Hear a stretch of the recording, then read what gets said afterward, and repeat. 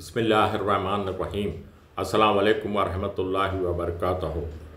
Explanation of what is Sunnah or Sahih Hadith of Muhammad sallallahu alaihi wasallam. To prophets, Allah subhanahu wa ta'ala communicated through angel Gabriel, that is Jibreel, what we call is Wahi.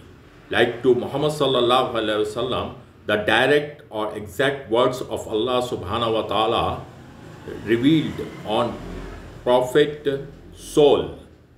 That is, the whole Quran was revealed like that by direct or exact words of Allah on his soul, which was memorized and preserved as Quran till the end of this world.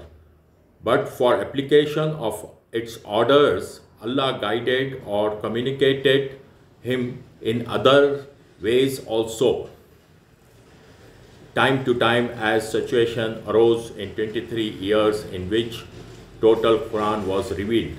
The other ways were like through dreams. Prophets, all dreams were true, and sometimes angel Gabriel come in the human form to teaches him, for example, how to pray Salah. So Allah subhanahu wa ta'ala communicated through other ways also to Prophet Muhammad sallallahu alaihi wasallam, which is now preserved in Sahih Hadith, on the condition that it should not go against the Quran, and we are supposed to follow that in same way only for application of Allah's orders. What we call is the Sunnah. So the Prophet life was guided by Allah purely after he became the messenger, especially because he is going to be practical example to be followed to all of mankind, to come till the end of this world, to apply Allah orders in prophetic way. That is the Sunnah, which is present now in Sahih Hadith.